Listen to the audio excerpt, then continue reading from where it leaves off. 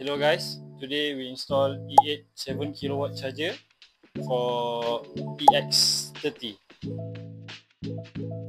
Today's house runs on a 60 amp single phase, with all appliances on the dry spike to 30 amps, not safe for 32 amp charging, so we advise alternating usage. However, there's another issue. The neutral bus bar was burnt and the main breaker didn't trip. We advised immediate replacement and wiring checks. Our installation stays isolated and doesn't share a circuit, so it won't add to the problem. We made sure to prevent dust getting everywhere with this easy hack when drilling, and ensured that the sub-dB was measured accurately as it intersected with the beam near the door frame.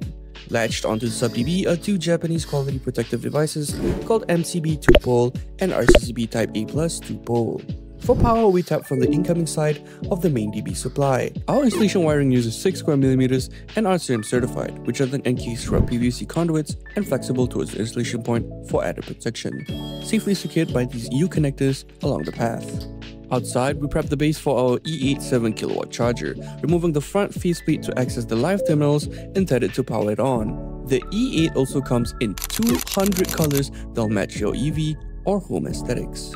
Before we test it on the EV, we do a quick trip test on the RCCB to verify our circuit safety. And here are the results.